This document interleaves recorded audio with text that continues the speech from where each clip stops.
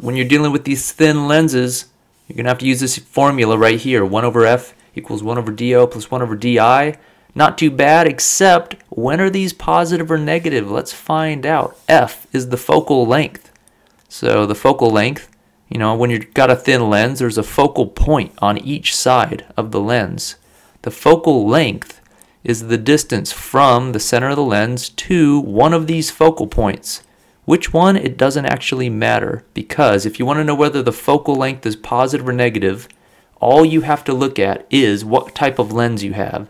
And in this case, we've got a convex lens, also known as a converging lens. And it turns out for these types of lenses, the focal length is always going to be positive. So if this focal length right here was, say, 8 centimeters, we would plug in positive 8 centimeters. Doesn't matter, we could have measured on this side. This side will be 8 centimeters. We still plug in positive 8 centimeters into this focal length if it is a converging or a convex lens. If you had the other type of lens, here's the other kind. This one is either diverging or it's going to be concave. So if you have a concave or diverging lens, it also will have 2 focal points typically drawn on either side. These will be a certain distance along that principal axis to the center of the lens, and if you measured this, by definition, for a concave or a diverging lens, the focal length is always going to be a negative focal length. So if this distance here was 8 centimeters, you'd have to plug in negative 8 centimeters up here into the focal length. So all you need to look at is what type of lens you have. DO, DI, doesn't matter. DO and DI could be big, small, positive, negative. You could have a real image, a virtual image. It doesn't matter. All you have to look at is what type of lens you have. That will tell you whether you should plug in a positive focal length or a negative focal length. Alright, so focal length isn't too bad. How about DO? DO represents the object distance. So if I had an object over here, and we always draw objects as arrows, that lets us know whether they're right side up or upside down. Here's my object. The object distance refers to the distance from, always measured from the center of the lens to where the thing is, and in this case the thing is the object. So here's my DO. This object distance, this one's even easier. Object distance, just always positive. So my object distance, I'm just always going to make that positive. So if this is 30 centimeters, I'm plugging in positive 30 centimeters over there. If it's 40 centimeters, positive 40 centimeters. Always going to be positive, unless there is one exception. If you had multiple lenses, it's possible you might have to deal with a negative object distance. But if you're dealing with a single lens, whether it's concave or convex, I don't care what kind of lens it is. If it's a single lens, your object distance is going to be a positive distance if you only have one lens. Okay, so object distance is even easier. Always positive, no matter what the case is, if you have a single lens. How about image distance? Image distance is the tricky one. So this refers to the distance from the lens to where the image is, but your image can be on one side or the other. And so let's see here. Let's say for this case over here, I ended up with an image upside down over here. Something like this. Say this is my image that was formed by this object and this converging convex lens. Well, image distance is defined to be from the center of the lens to where my image is, always measured parallel to this principal axis. Sometimes people get confused. They think, well, am I supposed to measure from the center here on this like diagonal line? No, you never do that. You always go from the center parallel to the principal axis to where the image is. This is defined to be the image distance.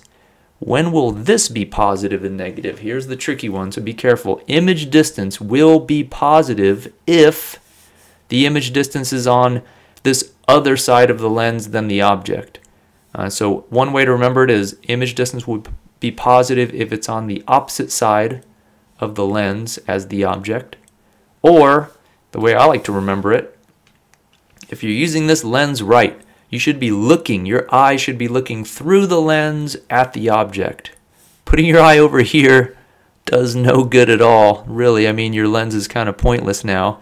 If my eye's over here, I'm looking at my object, and I'm just holding a lens in front of it. This is really doing no good, so I don't want my eye over there. And this, if I'm using this lens right, my eye would be over on this side, and I'd be looking at this object. I'd be looking through. I'm not shooting light rays out of my eyes, but I'm looking in this direction through the lens at my object. I wouldn't see the object. What I'd actually see is an image of the object. I'd see this image right here, but still I'm trying to look through the lens. And a way to remember if the image distance is positive, if this image distance has been brought closer to your eye than the object was, if it's on the side of this lens that your eye is on, that will be a positive image distance. So if it's on this, in this case, the right side, but what's important is it's on the opposite side of the object and the same side as your eye, that's when image distance will be positive. If you ended up, and that'll be true regardless, whether you've got concave, convex, converging, diverging, if the image is on the same side as your eye over here, then it should be a positive image distance. Now for this diverging case, maybe the image ended up over here somewhere. I'm going to draw an image over here. So again, image distance from the lens, center of the lens, to where your image is. So I'm going to draw that line. This would be my image distance. In this case, look at my eye still should be on this side. My eye's on this side because I should be looking through my lens at my object. I'm looking through the lens at the object. I'd see this image because this image is on the opposite side of the lens as my eye, or another way to think about it, it's on the same side as the object.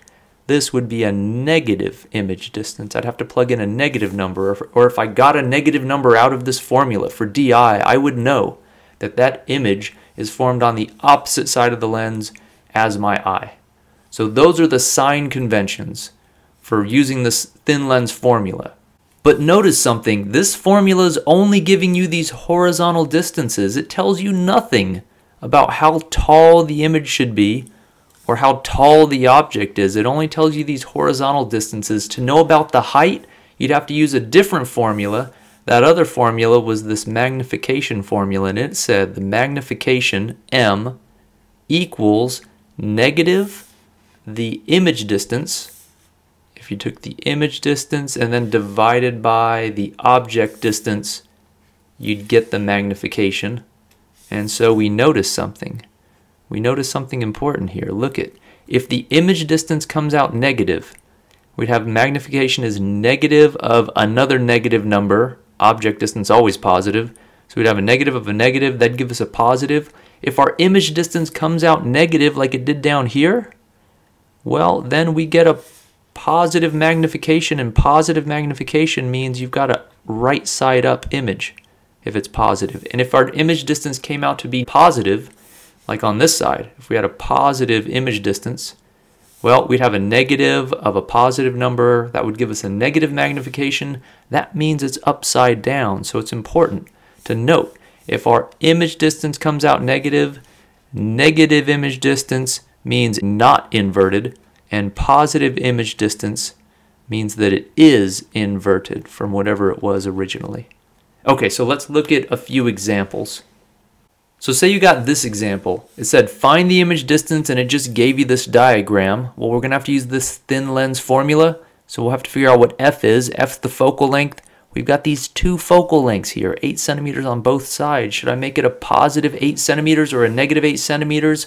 Remember, the rule is that you just look at what type of lens you have. In this case, I have a concave lens, or another way of saying that is a diverging lens. And because I have that type of lens, it doesn't matter. I don't have to look at anything else. I automatically know my focal length is going to be 1 over negative 8 centimeters. Okay, so 1 over negative 8 centimeters equals 1 over the object distance. Here we go, object over here, 24 centimeters away. Should I make it positive or negative? I've only got one lens here. That means object distance is always going to be positive. So that's 1 over positive 24 centimeters. Now we can solve for our image distance. So 1 over DI. If I use algebra to solve here, I'll have 1 over negative 8 centimeters minus 1 over 24 centimeters. And note, I can put this all in terms of centimeters. I could put it all in terms of meters. It doesn't matter what units I use here. Those are the units I'll get out. I just have to make sure I'm consistent.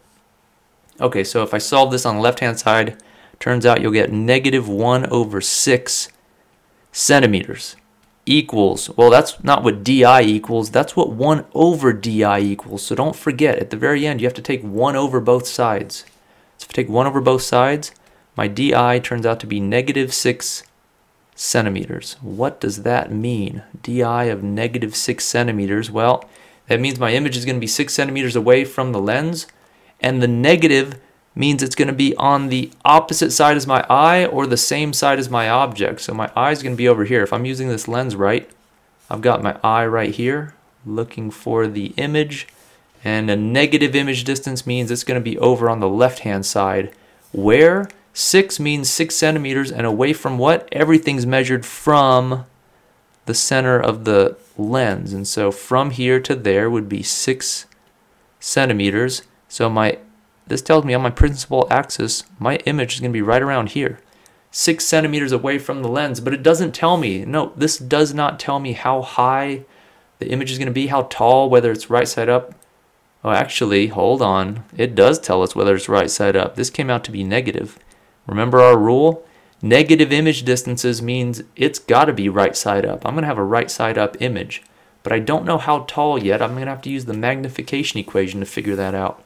So I'll come over to here. Magnification is negative di over do. Well, what was my di? So negative of di was negative 6. So I'm going to plug in negative 6 centimeters.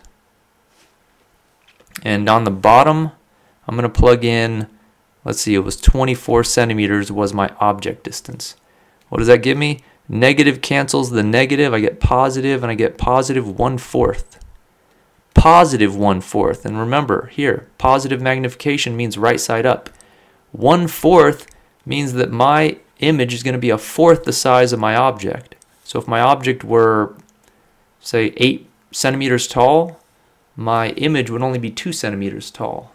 And so I'm going to draw, I've got to draw an image here that's right side up because I got a positive, and it's got to be 1/4 as big as my object. So let's see, 1/4 might be around here, so it's got to be right side up and about 1/4 as big.